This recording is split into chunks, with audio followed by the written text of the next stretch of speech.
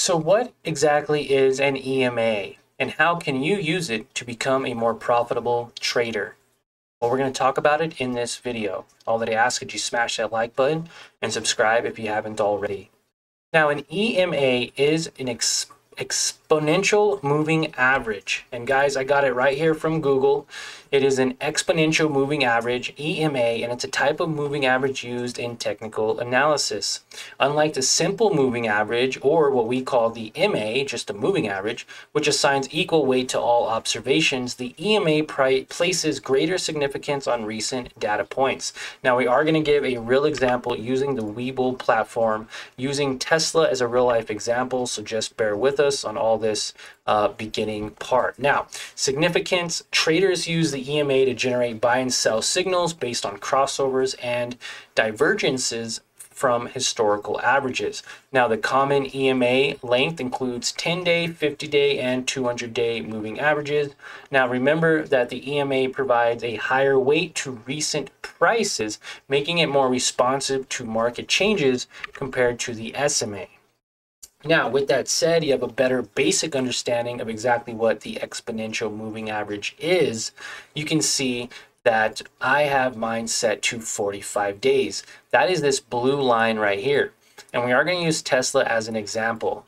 Okay, when Tesla begins to push up from these lows of 200 up to these highs, the blue line begins to go up as well with it. Now, it is a little bit lagged, a little bit delayed, so it's not going to happen way down here or right at the peak. And you can adjust that too if you wanted.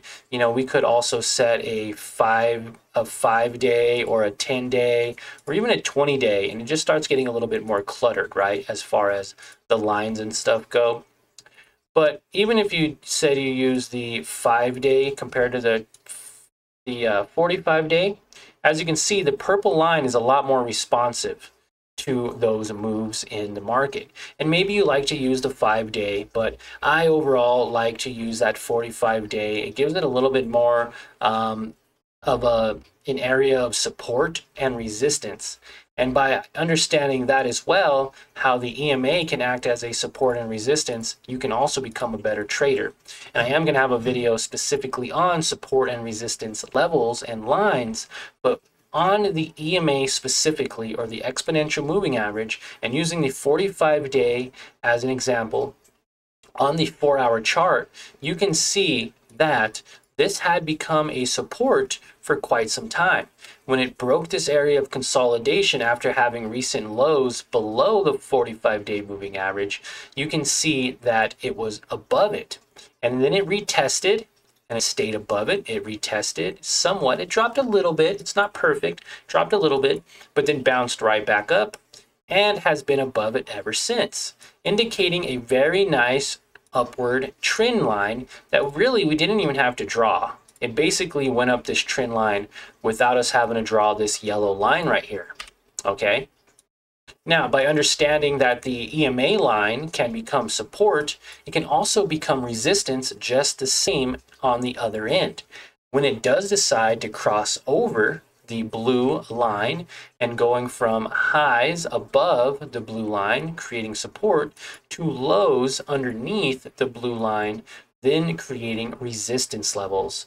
The blue line will now act as a resistance level. So when it does try to bounce back up, it gets rejected and has to bounce back down until it's able to clear and go back up again.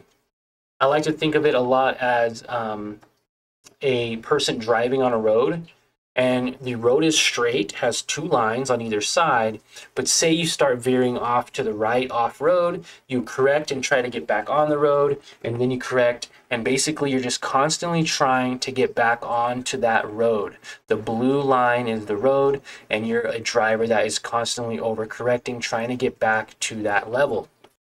So whenever you experience a huge push up, sometimes it has no choice but to come back down, bounce off of that level, and then go back up. Now, with that said, when it goes below that blue level, huge sell-off can occur, indicating, hey, this is going to sell off now very hard. And the RSI is also indicating that it is oversold then that can create more selling pressure and result in the company going down even further. And if you want to see a video on exactly how to use the RSI indicator, what it is, and how to use it as another indicator to be a profitable trader, then I have a video for that as well. You can watch it after this one. Also, if you're interested in learning about how to set up a brokerage account like WeBull, or even set up your platform to look just like mine on desktop, because a lot of times they do not look like this when you first download it onto your computer or Mac, then you can watch those videos as well. All available in my Learn to Earn lesson library. I also have a lot of great useful videos and helpful videos to help get you started trading and becoming more profitable. All right, guys, thank you, and we will see you all in the next video.